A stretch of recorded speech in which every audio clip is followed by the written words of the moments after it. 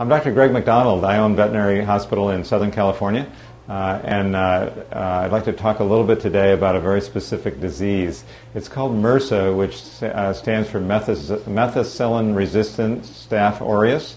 That's MRSA, and it is a very, very resistant bacteria. When we're dealing with resistant bacteria, it's important because humans can also get this, as well as our animals.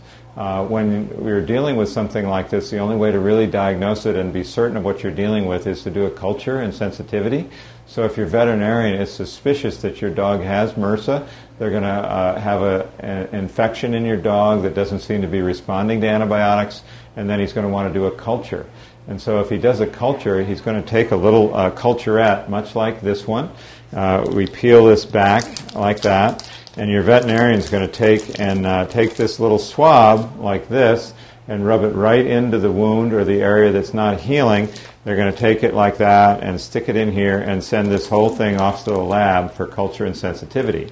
The lab is going to take this and they're going to put it on a plate, put it under ideal conditions so that the bacteria grows in the laboratory, and then they're going to shoot little different types of antibiotics in around it and try and find out which antibiotic works best to control this disease. This is the form that we use to send off to the lab, and we require the culture and sensitivity on this form.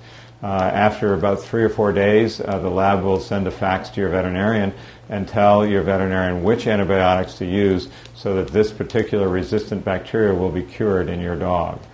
This is a really good antibiotic that we often find works against MRSA. So just to review, MRSA is methicillin-resistant Staph aureus, MRSA, and it's a very, very difficult bacteria simply because it's non-responsive to most of our antibiotics.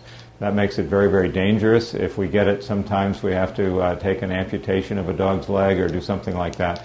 And so this is one of those things that you want to really culture it early, get a diagnosis, find out if there's some antibiotics that will work against it, and try and cure it before it gets to be a disaster for your dog.